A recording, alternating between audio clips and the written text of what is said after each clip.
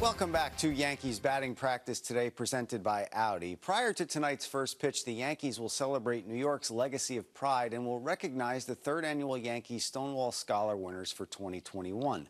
Yankees Senior Vice President Gene Afterman, Stonewall Inn co-owner and Gives Back Initiative CEO Stacy Lentz, along with MLB VP Special Assistant to the Commissioner Billy Beane, recently sat down to offer insight, encouragement, and lead an open discussion with some of this year's Yankees Stonewall Scholars.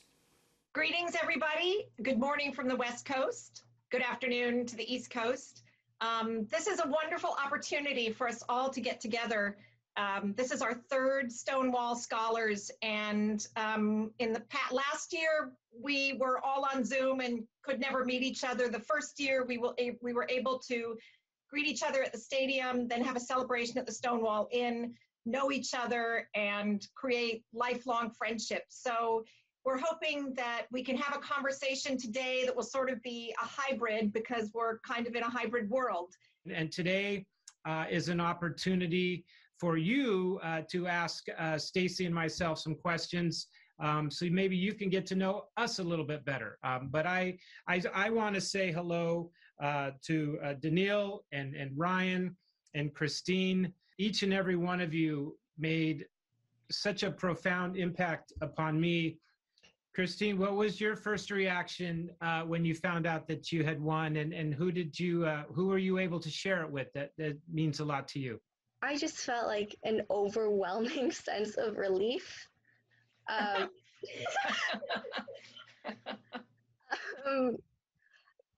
While in college, I am very grateful for the opportunity. It is very much a lot, and being able to get this opportunity has brought more peace to me than you could ever imagine.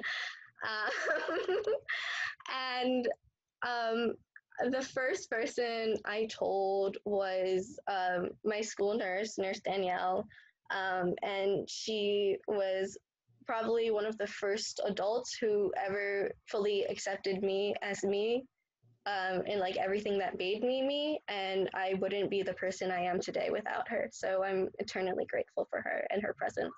Well, let's say hello to Ryan. You said something that gave me goosebumps, when you said it, so wise for your years. You said, you don't need to be related to someone to relate to them. That quote comes from throughout my years of listening to music. There's many lyrics that stand out to me, and that's one of the lyrics from one of the songs that I listen to often. It's about, you don't need to be personally related to someone in order to understand their experiences and stand in their shoes. And like you said, that's what allies most likely have to do when they are trying to understand our experiences and any other group. So yeah, that's what that came from, and thank you so much too. It's an amazing opportunity and everything. What has it felt like, Daniil, since you found out that you won? Tell us a little bit. What did it, when you were talking to your family, talking to your friends at school, what's been the reaction? Overall, it was very, I cried when I heard the first time. And I'm still speechless, just as I was on the first day after I found out. I guess the main question I have is that, baseball is a pretty major sport, and it is quite often very hard to push new initiatives through the different stages of the administration, management. And what was it like to push this specific initiative through the whole, the whole sports bureaucratic layer? Was it hard? Was it what was it like? Our group, led by Brian Smith and Jason Zillow, my general manager, Brian Cashman, and myself, what's most important to the Yankees is not just one night, but the future. And so also the education of young people, the education, old people listening to young people. So, the Yankees thought that it would be more substantive if we invested in the future of the LGBTQ plus youth. So once we were focused, once Brian Smith and Jason Zillow and Brian Cashman, you know, formulated this and discussed it at length with our owner, Hal Steinbrenner, you know, then the Yankees were all in.